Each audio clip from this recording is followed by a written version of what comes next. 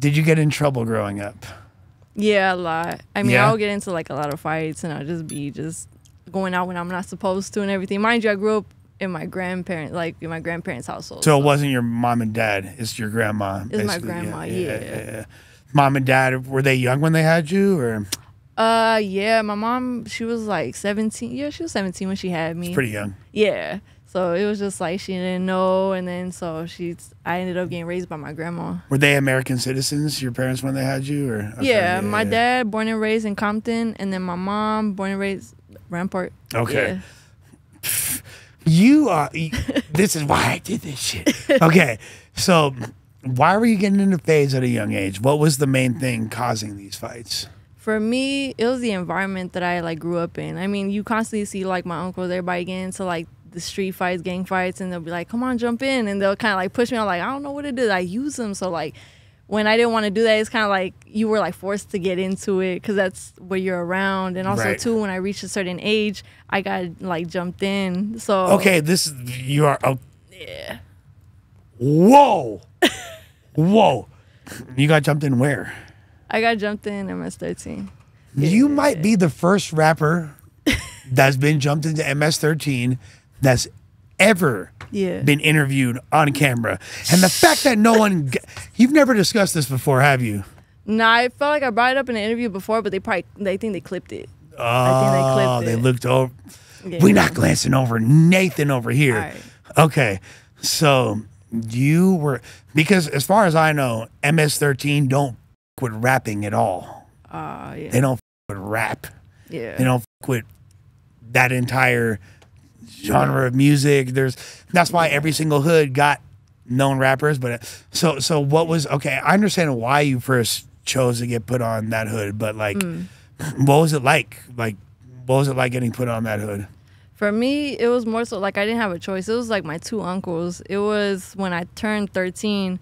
So, I mean, I did understand that, you get jumped by your gender. I got jumped by like 13 dudes on my 13th birthday. So when that ended up going down, it's not something that I wanted to do.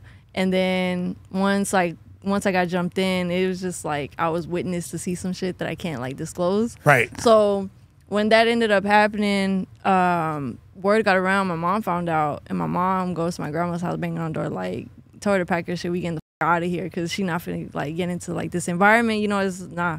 So we ended up moving out to AZ because she didn't want it to, because my mom's been down that path. So my mom's like, I'm not finna do this because my mom's been through it. So she's like, I'm not finna like have her go through that. So yeah. Good move, Mom. Yeah. Probably saved your life. Yeah. So, okay. Wow. So you get put on the hood. Was it your 13th birthday? Yeah, I was 13. Yeah. So you turned 13, and what was fading 13 dudes like, first of all? I mean, it's not really fading 13 dudes, just... Yeah. I mean, you can't, the more you fight back, they knock you down some more. But I mean, I was taught, even before when I was like fighting and stuff, to get up. But the more you do that, they're going to like keep you up. So that's why I got like a rib right here. Because one just like kicked my shit so hard that I just, I left it. And were they around your same age, or these grown-ass men? They're grown. They were really grown men. Yeah. Okay. So what was like, so when you moved to AZ, was there any communication like, hey, like or did they try to talk to you again, or was that kind of So they tried to contact me at that time, but my mom ended up like shutting it down, like, yo, like, because they're my uncle. She's like, yo, like, she's not part of it or none of that. So they let that shit rest and everything. They're like, all right, whatever, like, y'all lucky y'all over there. Just saying like little threats and stuff. So as the years went by and I started rapping and I started hanging around a certain group of people, they're like, we're not cool with that, Once you're around black people, they were like, it's a raise up. Yeah, I understand that.